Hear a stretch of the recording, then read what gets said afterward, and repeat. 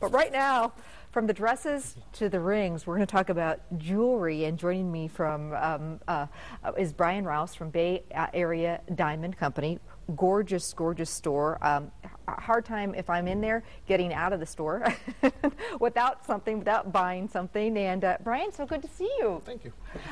First of all, let's talk about what's hot as far as the engagement ring goes, because I'm seeing a lot of celebrities who are going away from the traditional, and they're doing something a little different. Tell me about that. Well, the different colored diamonds really say a lot about the woman's personality. Whether you're talking about the champagne colors, the cognacs, the browns, the yellows or the blues or the reds. So they're getting more personalized with the diamonds, tending to stray away a little bit from the traditional white. We have some video of the champagne, and it is absolutely gorgeous. I think it's beautiful if you want to do something different, and it's also, you know, not too far off the beaten path as far as it's going to, you know, stand the test of time. Yes. Here it is. Look at this. Yeah. Wow. So it's a regular diamond. How does it get that color?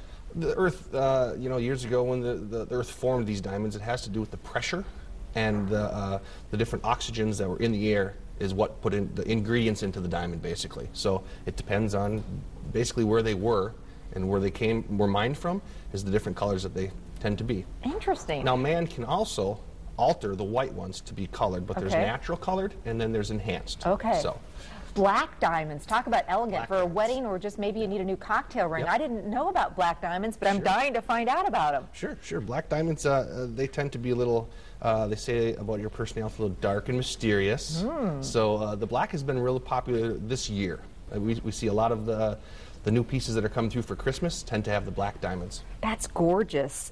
Blue diamonds? Blue. Blue is, all the colors tend to say a little more exciting of a woman. They are a little bit more loud. They want to get noticed.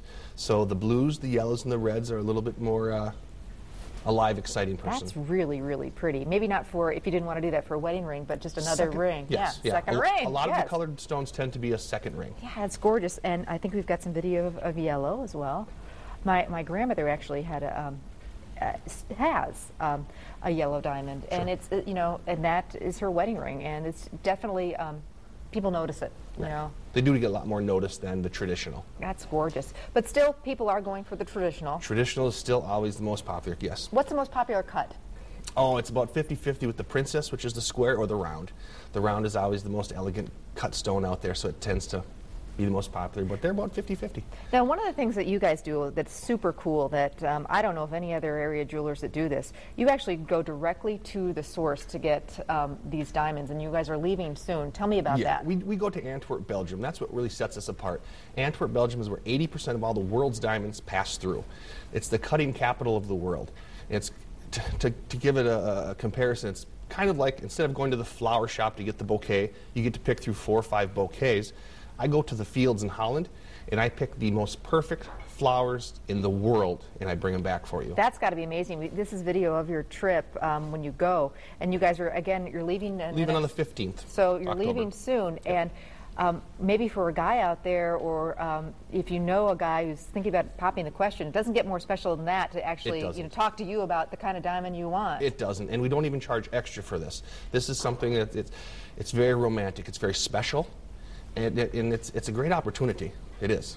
So basically what, somebody can come to you and say, Brian, I am looking for this. I want my fiance's wedding ring to be like nobody else's. Right, and we sit down, we go through everything. You know, we're a very educated store. Everybody in that store knows the qualities of the diamonds, and we sit down and say, what's important to you?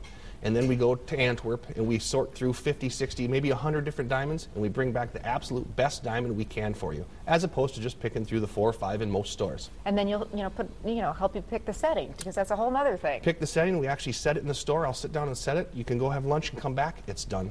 Same day. The one thing that I do think, a quality diamond, I think is so, it will stand the test of time, it'll keep its value, yeah, you know, it's just, you don't want to be messing around with that, you know, make sure you know what you're getting. Absolutely, for sure. absolutely. For sure. And I hear you have one for me? Well, you were talking about not wearing your diamond because it might fall down the sink, so I brought this little 7-carat, and I don't imagine that one would fall down the sink, so you could wear that, you know, here. I feel like I'm at the Academy Awards. That is unbelievable.